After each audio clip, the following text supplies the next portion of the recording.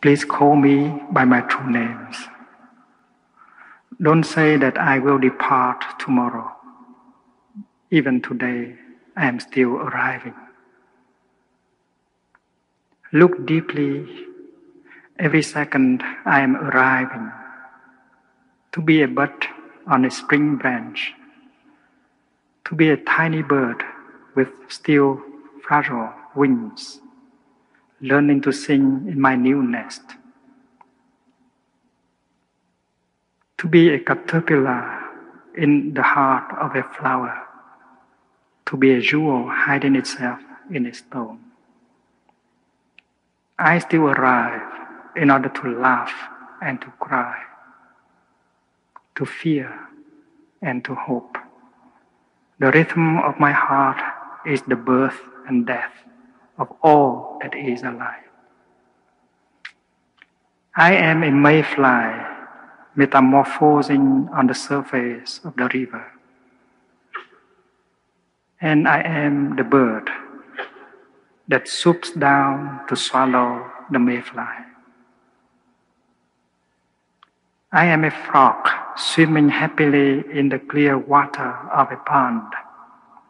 And I am the grass snake that silently feeds itself on the frog.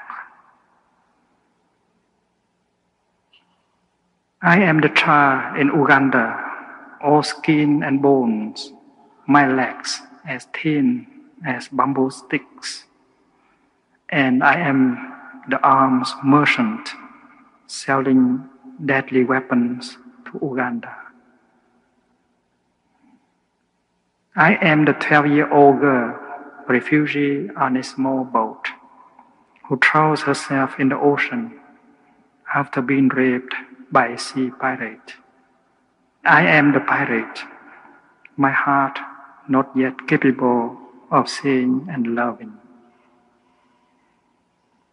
I am a member of the Politburo with plenty of power in my hands, and I am the man who has to pay his debt of blood to my people, dying slowly in a forced labor camp.